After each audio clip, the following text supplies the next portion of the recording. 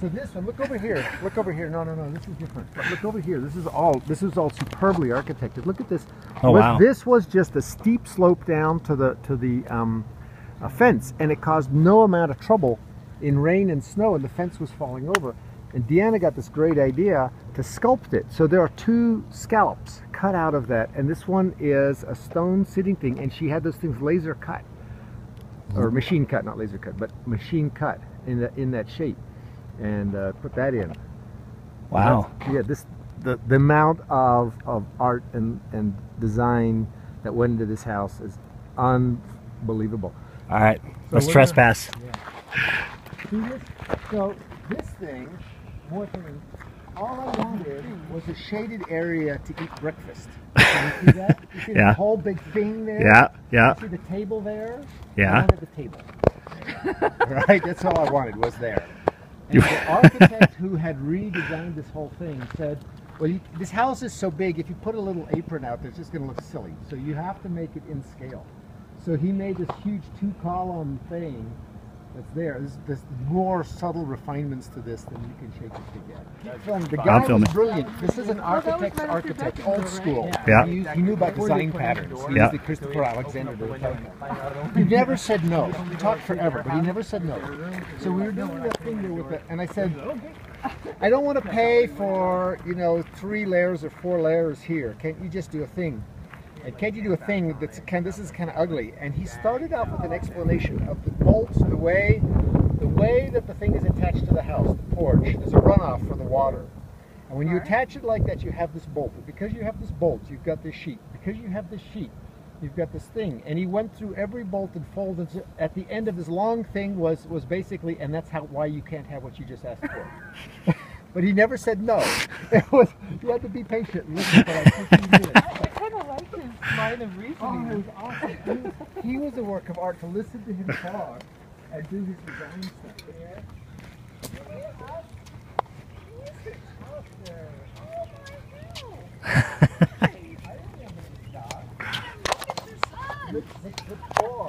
No jumping. Don't jump. Don't let him jump. How are you, sweetie? Oh, it's good to see old neighbors. How are you? Hi, buddy. Oh my Hello. God. You're big and tall and gorgeous. Hi, I'm David. Hello, David. These are 2 colleagues and friends of mine. Oh, fun. They were Jen. in town for 4 days. Oh, good. Where are you living? I'm in Chicago, yeah. Hello. I'm in Chicago at the moment, but I'm a permanent nomad. I travel the world Really? 100% of the time. My word. I have 1 suitcase of 50 pounds and 2 backpacks.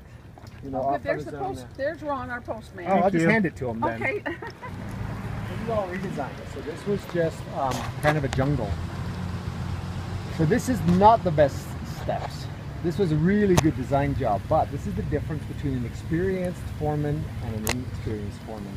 This thing cost me my shirt and my closet. I mean, it cost so much. All I wanted was different stairs and to clean up the surface of they tore everything up, they rebuilt everything. This, I tell stories about the lamination and creation of this. This house is full of what's called design problems for architects, right? And the problem with this is that there was just a nasty little straight chute of steps. It went brr, brr. It was out of code and it was nasty and it was wooden. The problem is that if you extend it according to code, the step and the risers and the so on have to be at a certain, it would come out to about here.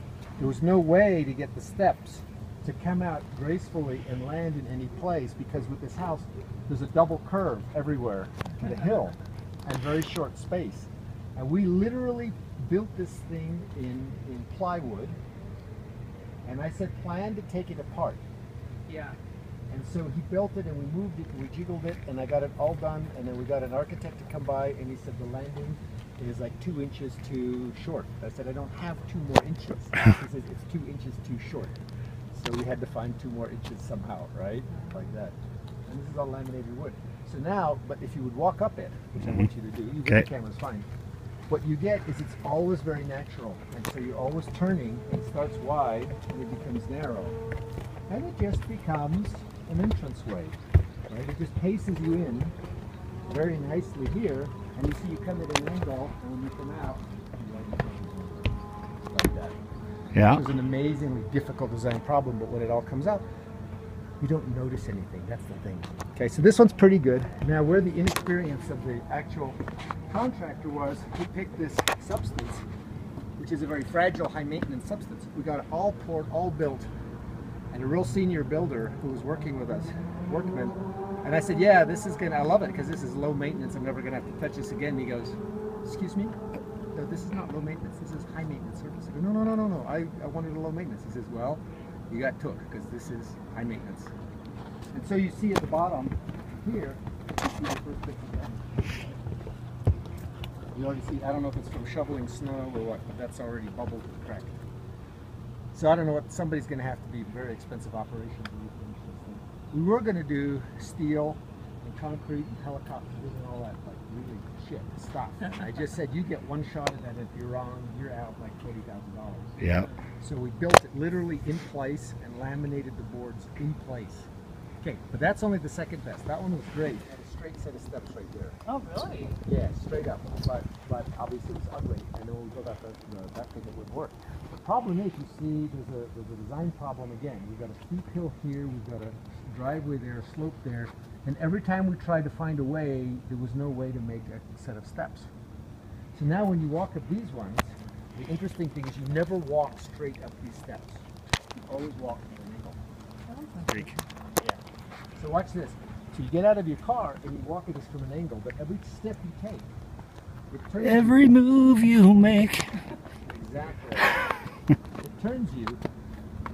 So finally, you come up here, and again, you're straight in on the house. Oh We yeah. had one guy who spent forever, I mean days and days and days, selecting rocks and pebbles and everything to put here to get the shape of this thing and the colors right. He was, I don't know how much we spent. Now, and the final thing is that little window, that little balcony there, Yeah. is a doorway from the bedroom. Yeah. And the original design we had it coming out bigger. He says, no, it's overbalanced. You don't want that much balcony. So he made a rounded thing, which is a little Juliet balcony there. So we get that other door. So what I think is interesting is for people like us, we take one step per step. And this older woman came up, she says, I love these steps. They're big enough that I can take 2 steps on every step. So she was going down like this, but you never go out straight. You always go up and down at an angle. Okay, Oh, yeah? I have this dream. I very seldom remember my dreams. I had this dream like 2 nights ago that I was in New York City, and then some male friend of mine Wasn't said- me. Wasn't I don't know who it was. He's like, hey, so we're going to build a house right here, and when you walk over here, you don't even see the buildings. And it was like, when you said, it's close to the city, it's close to the U, Yeah, right. reminded me. Yeah. So right. it turned into mountainside. Okay, right. Yeah. What? I know. It's Na na na na na na na na. right next to the Empire State Wasn't me. Building. It wasn't me. Or was it? Let's go to this on our cars. This hill, when we first moved here, I could only go 20 minutes up there. And when I was, after I'd been here for a year or 2 years, it was my goal to make it all the way to the top in 45 minutes. Did you make it? Yeah, I was like, it was brutal, but that was my thing. Doing the switchbacks or just straight up the? It turned out to be about the same length of time either way, but switchbacks, yeah. And so I would try to go up and down in an hour. That would be 45 minutes up and then run down in 20 minutes. Wow. And that was, for 1 hour, that was just brutal. Oh yeah.